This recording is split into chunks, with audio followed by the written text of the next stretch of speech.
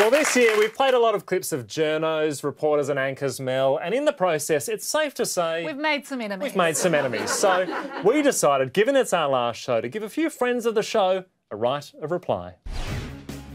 Hi, Mel and Tim. Bonjour, bonjour. Hello, Mel and Tim. Hey, Melody. Hey, Tom. Not since British girl group Mel and Kim has there been a team like Mel and Tim. Michael Rowland here on the set of ABC News Breakfast, where the seats are much cheaper than yours, I can assure you. Not terribly relatable. I mean, my seat's super expensive. Mel, can you tell Tim, if he ever wants a New Zealand sport person back on your guys' show for Series 2, he owes me some sort of trick shot, just so I know he won't muck it up again?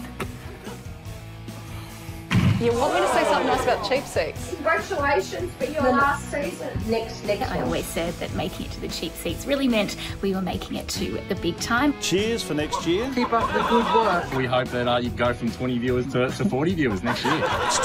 There, I said it. Can I have my dog back? The local forecast for you is that there's going to be some tears falling over the cheap seats. You mocked me this year for not being able to say John Bella.